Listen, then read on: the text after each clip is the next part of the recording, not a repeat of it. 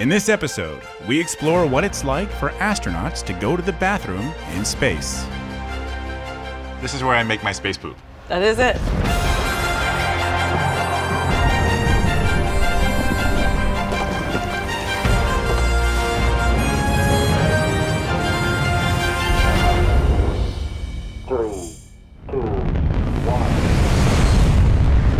Project Ianos, you are go for launch. Hey, Josh Bernstein here. Have you ever wondered about pooping in space? Sixth grader THERESE has. How do you go to the bathroom in space? Excellent question, THERESE, and I've got a few more. After you go to the bathroom in space, what happens to the liquids and solids? Where do they go? Is it harder to poop in space? Do you need training?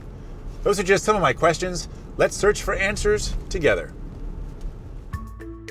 To understand living and pooping in space, there's no better place to visit than the International Space Station, or ISS.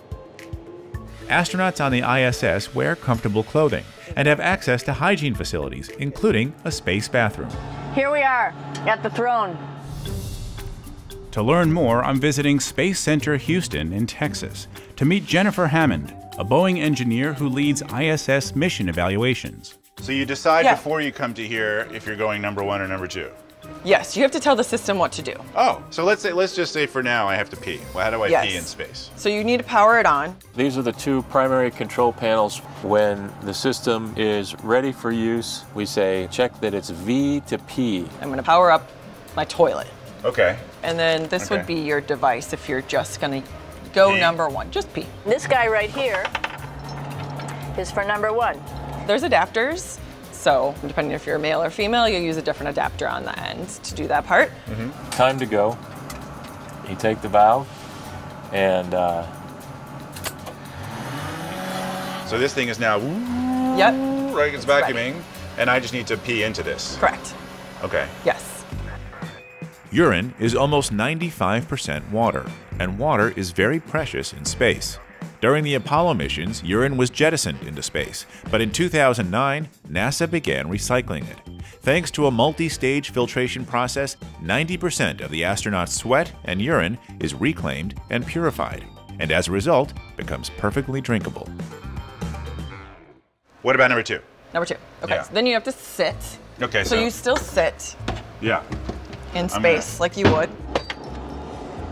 You see it's pretty small? the seat here is about 5 or 6 inches in diameter. This is where I make my space poop. That is it. That is it. That's crazy. You have to have pretty good aim, and you be ready to make sure things get let go the right direction.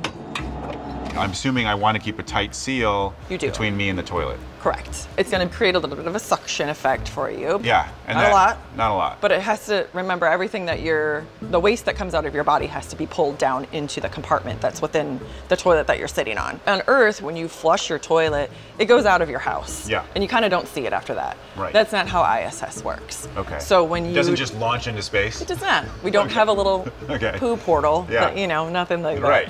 Good. That's probably good. Probably good. There's a plastic liner in there where your deposit goes. Mm-hmm. So the urine goes to some place where it's recycled into water. Yes. And the feces go into like... Stays into, it's a container. Okay. Mm-hmm. And once I've gone number 2. Yes. Toilet paper? What do I use? Yep. You have toilet paper? There's a selection of paper. People always ask about toilet paper. What do you do with toilet paper? What kind of toilet paper do you have?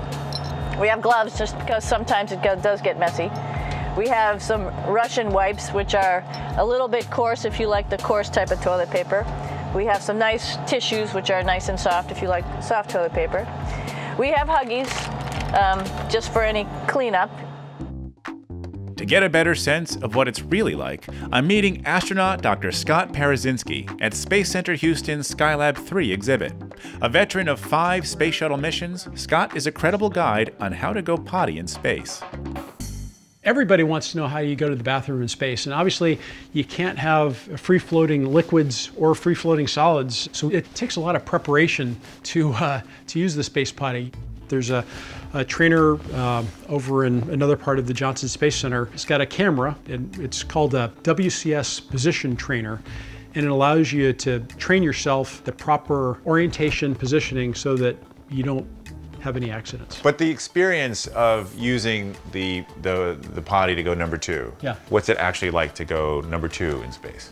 It's not a lot of fun. It's a lot of hard work. Our gastrointestinal system, the GI tract, is assisted by the force of gravity. It kind of helps push things through our system. And when you're up in space, you don't have that extra oomph to get things out. Going to the bathroom in space requires some extra effort, both in how astronauts use the facilities and how liquids and solids are recycled and processed to be as efficient as possible.